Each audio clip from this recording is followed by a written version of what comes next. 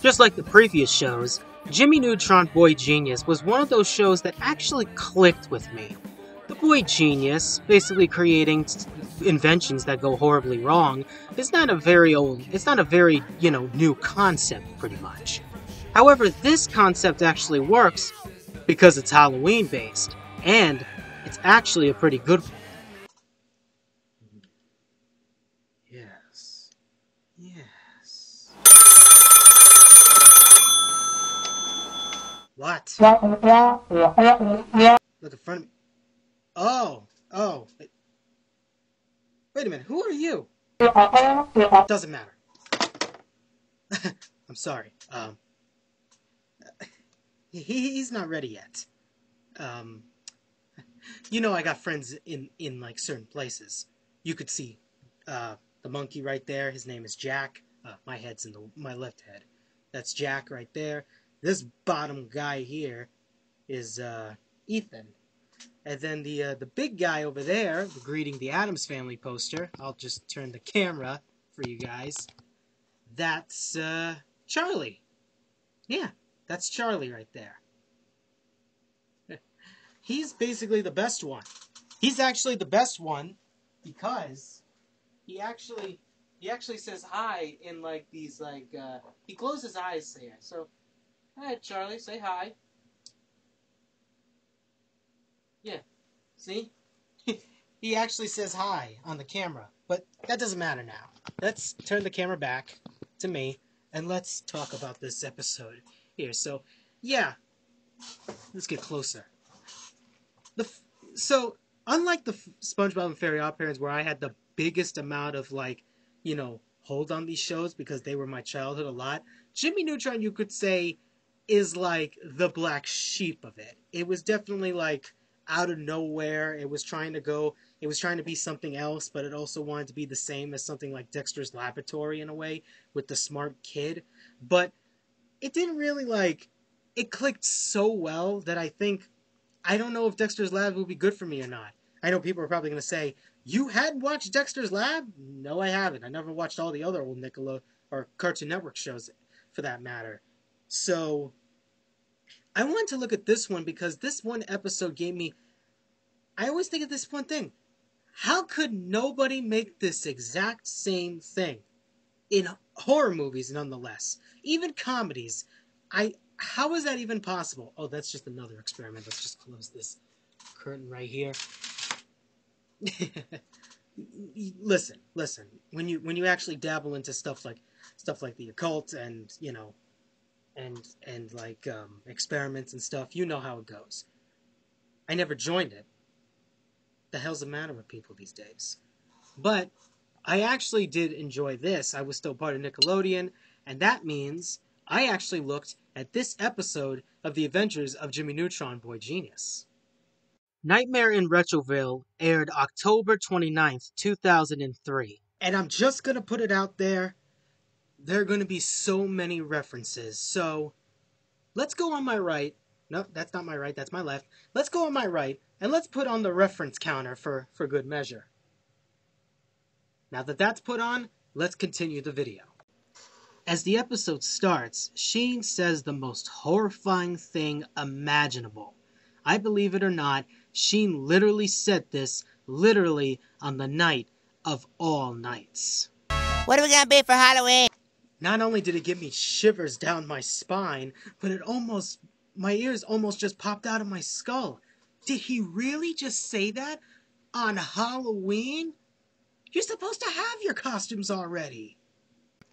As the others are contemplating on what costumes they're going to wear, Jimmy actually is not going to be going trick-or-treating this year. I don't know, Halloween's kind of for kids.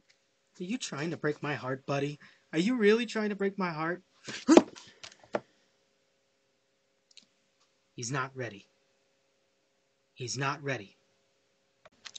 Jimmy takes the free candy part under consideration as he has created a neutronic monster maker and uses Carl and Sheen as their test dummies. Sheen is turned into a werewolf while Carl is turned into a vampire. And the actual designs of them don't look too bad. I think the only thing that's goofy is Carl's little cape, but other than that, everything looks fine. Everything looks 100%, and then they go off trick-or-treating. Until their dad comes in and he accidentally spins that wheel, and what else happens? He turns into the Frankenstein monster. Other shenanigans ensue, but I also wanted to kind of talk about the references. There's nothing like easing the spirits than turning off all your candles. And I have a lot of candles, even on the desk here. So, let's go for the references. The first reference was pretty much simple. A Frankenstein reference. There's a bunch of them. Jimmy being the mad scientist, which is also a reference to the 1920 film, The Monster, which was a really, really interesting silent film. The other reference is like the Frankenstein laboratory everywhere, like everything that Jimmy has, his invention, which is like completely electricity everywhere, is a reference to Dr. Frankenstein's laboratory. And of course, Jimmy's dad, Hugh, Neutron, also is a reference to Frankenstein's monster because he basically transforms into the Frankenstein monster. There's references to Dracula, which is quite literally there's going to be a lot of these here. So clearly, I'm just going to bring the counter up while I'm talking in this one, and then just say what the reference is. But of course, you got Count Dracula in there. The werewolf was kind of similar to Lawrence Talbot in The Wolfman, so Sheen is kind of like that reference in a way. But he could be also a reference to like a 1980s film called Teen Wolf, which I've never seen. So that's quite a few references right there. But there are more left to go. So let's continue on this nightmare in Retroville. After Carl cuts himself with a candy wrapper, making it the very first time I actually saw blood in a cartoon, he starts to get very strange tastes for more blood. And of course, he references Count Dracula's Children of the Night, as he transforms into a bat and flies away. Sheen figures this out and actually wishes he would be one. But of course, Jimmy didn't do that, as his monster maker basically altered the DNAs of his friends. And if I could put this in English, Carl's a real vampire, and now Sheen's a werewolf due to a full moon. So now that Jimmy is basically scurrying out of here, we see basically, well, the other parts of his friends being turned into monsters. We see Cindy, who calls herself, her costume is basically named Muffy the Vampire Annihilator, which is a reference to Buffy the Vampire Slayer. Of course, she gets hypnotized to ask for a blood type as Carl takes a bite out of her, and she's a vampire as well. Lippy's a fashion model. Name your pick, I don't really care on fashion models. And Sheen, of course, makes so many references to different types of meat that Gordon Ramsay would be impressed. Of course, he takes a big bite out of her, and she turns into a werewolf. And Jimmy's dad, as a Frankenstein monster, of course, falls in love with his mother, who, of course, is the Bride of Frankenstein, dressed as the Bride of Frankenstein. Not as the Bride of Frankenstein. If she was, she'd be screaming. Of course, Jimmy gets away from his best friends by different ways, basically Garlic and the Silver House as well. And there's a lot of other references to other ways of the monsters here. He looks up vampires, and his teacher, Miss Fowl, was married to a werewolf, so she knows werewolves pretty well as well. Hey, good God. Is there no more references in this entire show? What?